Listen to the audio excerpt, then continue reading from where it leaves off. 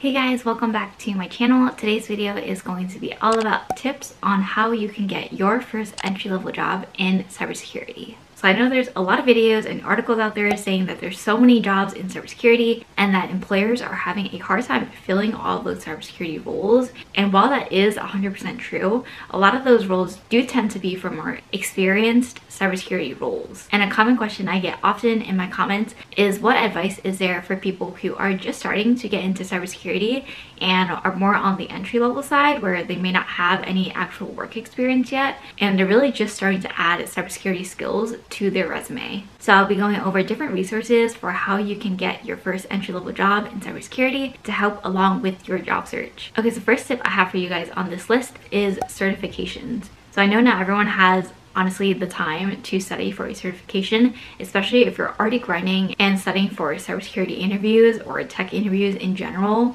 or maybe you currently have another full-time job, or you have things in your personal life, or you're in school full-time or in a boot camp. There's so many other things outside of the job search that may be taking up your time, but I really do think that a cybersecurity certification can be a very good option for you when it comes to getting your foot in the door for a lot of cybersecurity jobs. Cybersecurity is probably one of the biggest fields in tech that are really looking for certifications when it comes to the different jobs that they have, because let's face it, the security sector is really one of those sectors that cares about certifications and all the ISO, SOC 2, and security clearance things that people care about as credentials, because there may be other auditors or potential customers or clients that ask about the credentials of your cybersecurity team. And most companies are going to want their cybersecurity professionals to have at least one well-known certification on their resume. And I'm not saying you have to go out there and just start with your CISSP or your OSCP certification. If you're just starting as an entry-level person, I will be making a video soon on the top cybersecurity certifications for beginners,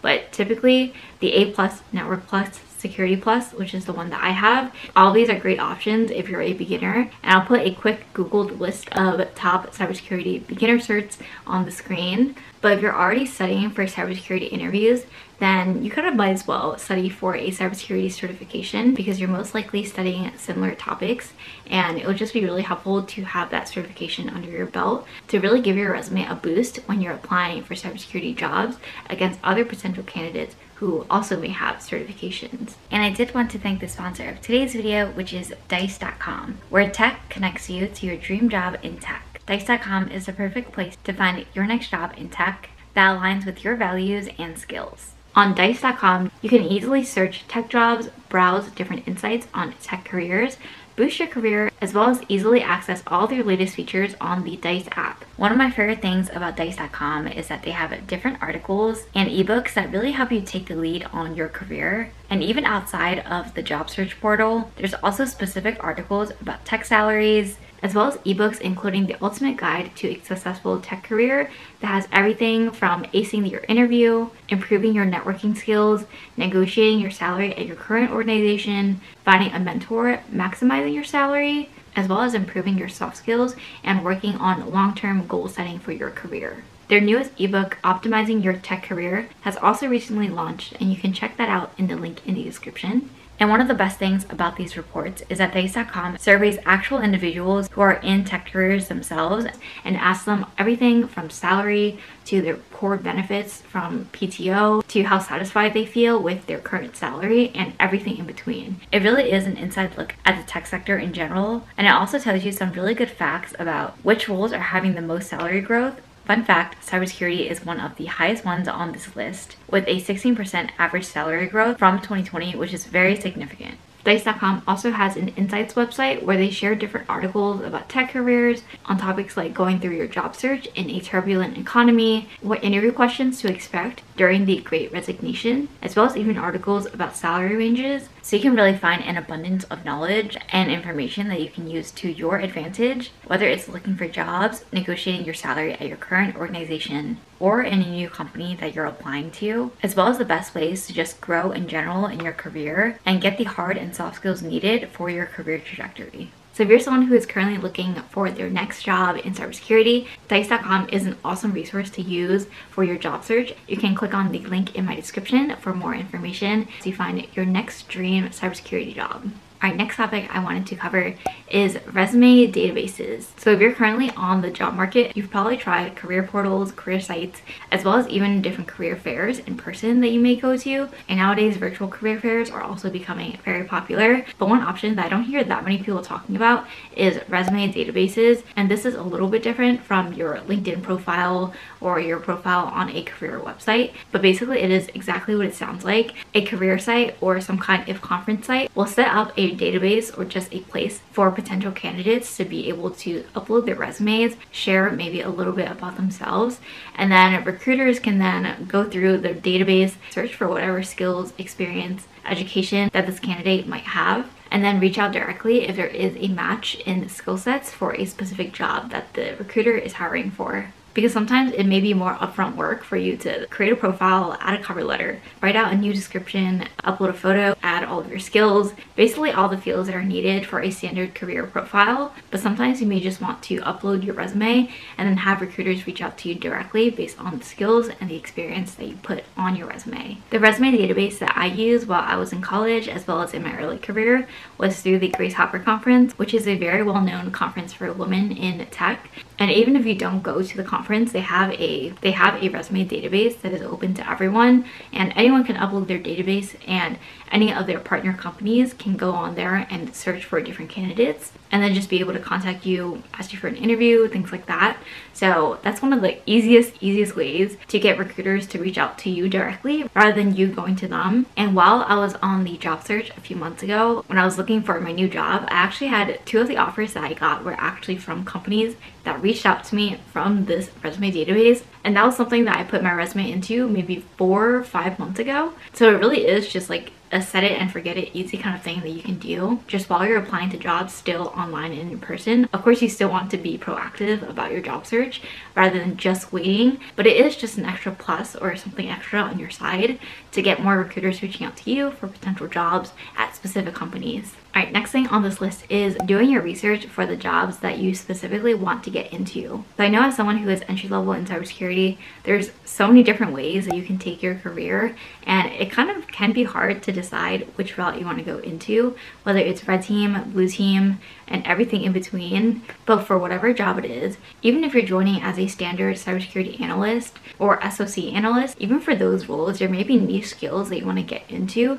that'll kind of give you an idea of what roles you want to get into in the future. For example, malware prevention or network security or threat intelligence. There's so many different ways you can pivot your career, even if you're first starting as a cybersecurity analyst. So you always want to do your research on the specific job that you want to get into and look into the different skills, tools that the teams use, technologies they use, and maybe even try to get some free experience or look into some information online on how you can get some hands-on experience in that tool if you don't already have that experience. And I really do think technology and the internet makes doing research like this so much easier, because if your dream job, for example, is being a security analyst at a big tech company, you can probably look up that exact role at whatever tech company you want to get into, and it will give you a list of the technologies they use and all the cybersecurity tools and skills that you may need to learn for you to have a good chance in passing that interview and getting hired. So really, the world is at your fingertips when it comes to doing your research, and it's probably one of the #1 things you can do as part of your job search. Next thing on this list is resumes and cover letters. So I do have my resume and cover letter templates shared in my cybersecurity career resources link in the description below. But obviously your resume and your cover letter are really your best foot forward to recruiters and potential employers. And you definitely want your resume to be a good reflection of your skills, your experience, and your education. And I know there are options out there for you to, meld your resume to every specific role that you apply to. Honestly, that is going to be very time consuming and tiring, but I will say maybe for the top few jobs that you are really interested in, you can make your resume specifically tailored to that job. But for the most part, you're probably just going to keep one main version of your resume that you apply to most of the cybersecurity jobs that you're interested in. And if you don't have any formal experience, you want to make sure that you're adding actual hands-on experience from cybersecurity projects, Hack the Box, Try Hack Me's, capture the flags that you've done, a list of cybersecurity skills and tools that you know and have used, even coding language that you've scripted in or done some kind of automation or have a good grasp on. And then in terms of your cover letter, I know not every job is going to ask for a cover letter, but some do, and sometimes it's required, sometimes it's not. Cover letters I definitely think can make or break you, especially because they are literally like a letter to your potential future employer, and it shouldn't just be a repeat of your resume to the T, but I do think that it's important to kind of add in some hints of your experience as well as how passionate you are about the potential job that you're interested in. For example, you can share about your experience in your previous roles or your education or your bootcamp, or just in general why you think that you're a good fit for this specific role. And it really is there to kind of give the recruiter an inside look on how you present yourself along with your resume, as well as proving how interested you are in this specific role. All right, next thing I wanted to discuss is getting into a cybersecurity bootcamp. So there may be some of you guys already watching who are already graduating from bootcamp and in the job search, but for those of you who aren't or are potentially switching from other sectors that aren't in technology, that are from a completely separate field or sector outside of technology and cybersecurity, I really do think that a bootcamp is a potentially very good way to get your foot in the door, because you may be someone who doesn't have the hard skills needed for cybersecurity roles, and a bootcamp can give you exactly that, which is something to put on your resume that shows that you can do the hands-on work and that this is something that you're actually interested in. I've made lots of different videos on choosing the best bootcamp for you, whether or not cybersecurity bootcamps are worth it, as well as the top 7 bootcamps in cybersecurity. I don't know if all those videos will be live by the time I post this video, but I can link any of those videos down below if you're interested in checking those out. But I do think that a bootcamp is a very good short-term way to kind of get your foot in the door, to understand what skills you may need on the job, and also really helps you consider whether or not cybersecurity is actually the best sector for you to go into, and if this is the career that you want to go for. Plus, it's much cheaper than college and a lot less time consuming. There are bootcamps out there that are 3 months, 6 months, a year, compared to the typical 2 to 4 years for an associate's and a bachelor's degree. So it's definitely a very good option if you're someone who is really trying to make a serious switch from whatever sector that you're coming from into cybersecurity. And the last topic I want to discuss in this video is making sure that you're keeping up with cybersecurity job market trends. So I know during times of uncertainty, where there may be articles about layoffs and things like that, you definitely want to make the best decision for you for how you want to move your career, which companies you want to apply for, and when you want to make that switch in your career. So keeping up with the job market trends of what jobs are hiring the most for, and what companies may be doing layoffs, what companies are still hiring even during these turbulent times. These are all trends that you want to keep track of, because you don't want to be left in the dark when you're just shooting darts and applying to hundreds of different job postings. You still want to do your research on the potential companies that may be good for you, as well as the roles that are a good fit for you. Dice.com also has many different articles on their insights page that shares job market trends just like these, so definitely check those out as well for anyone who is currently looking for their next cybersecurity job. Alright, so that's it for this video. Let me know if you guys have any questions in the comments below.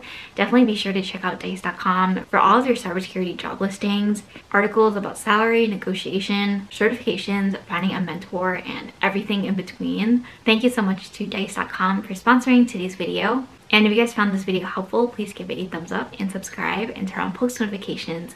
I post videos every Wednesdays and Sundays at 12 p.m. Feel free to drop any future video topics that you might want to see from me in the comments below. And of course, be sure to join our Discord channel to join our cybersecurity community.